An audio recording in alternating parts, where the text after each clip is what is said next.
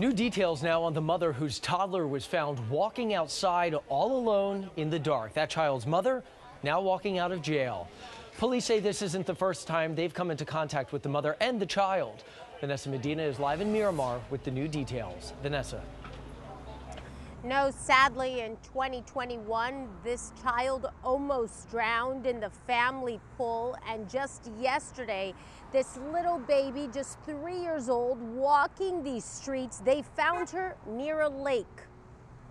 Nicole Alejandro. Miss Alejandro, Nicole, come on up, please. Nicole Alejandro seeing a judge Tuesday, accused of child neglect after her 3-year-old daughter was found wandering this Miramar neighborhood at 2:45 in the morning Monday. Police releasing this video on social media looking for her parents, which ultimately led to Alejandro. Hey, ma'am, you're charged with neglected child without great bodily harm. The 27-year-old told police she was, quote, knocked out when her daughter wandered outside of the home and found near a lake. However, these allegations becoming more serious after detectives learned this. This is not the first incident of an allegation of neglect involving this child, as there was a near drowning incident involving Miss Alejandro and this child in 2021. The now 3-year-old fell in the pool back in October of 2021 when she was just 1. According to the police report, Nicole was on the phone with a friend and heard a splash. The mother telling police she believes her daughter was in the pool for 4 minutes. When she turned around, the young child was, quote, according to the report, floating face down in the pool. She was not conscious and not breathing, according to the police report. Miss Alejandro also stated her daughter was pale and blue. She began CPR, resuscitating her.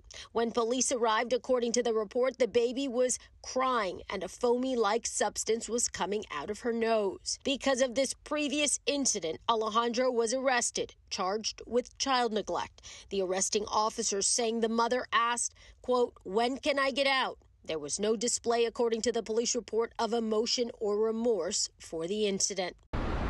Alejandro paying her $10,000 bond, walking out of jail Tuesday. Just want to know if we can find out what had happened. Not speaking to our cameras, but will now have to undergo a mental health screening. She cannot see her daughter until Child Protective Services determines what happens next. So back out live here where that 3-year-old was found wandering early Monday morning. According to the police report, Alejandro's parents have a lot to do with this little girl's care. They're now looking to obtain custody of her. Reporting live in Miramar, Vanessa Medina, 7 News.